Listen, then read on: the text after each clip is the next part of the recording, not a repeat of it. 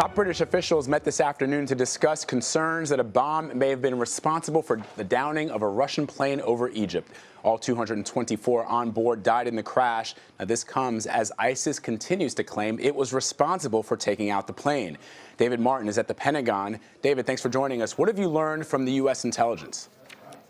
Well, you read that statement that the British put out. They said an explosive device, quote unquote, may well have brought down the plane. And I asked a U.S. official if the U.S. Intelligence reports that are coming in agree with that assessment. And he said, we agree with the British assessment. But everyone I've talked to says that still leaves two possibilities.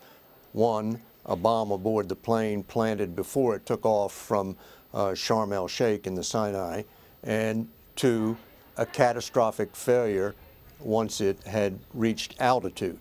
And the officials I've talked to say there is no hard evidence one way or the other on that.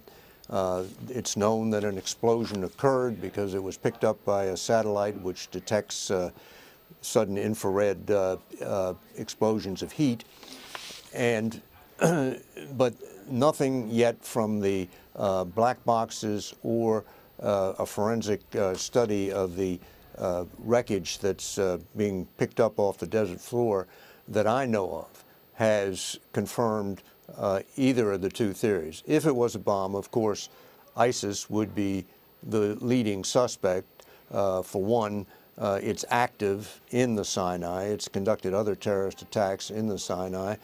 Two, it has claimed credit. And three, it would have a motive in that Russia has openly claimed it has begun bombing ISIS targets, although the facts of the matter are that very few of the Russian airstrikes in Syria have been against ISIS targets.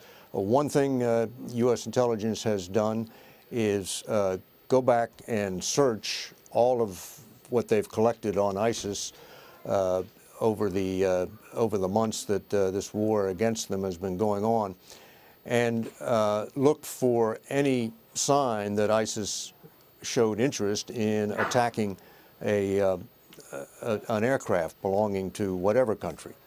And I was told that as of this morning, there had been one reference found to ISIS expressing an interest in placing a bomb on a plane, and that source was not considered particularly reliable, and the report was not corroborated by any other intelligence reporting. So I think most people in U.S. intelligence are sitting on about 50-50 between those two possibilities: a catastrophic malfunction or a bomb placed on the airplane.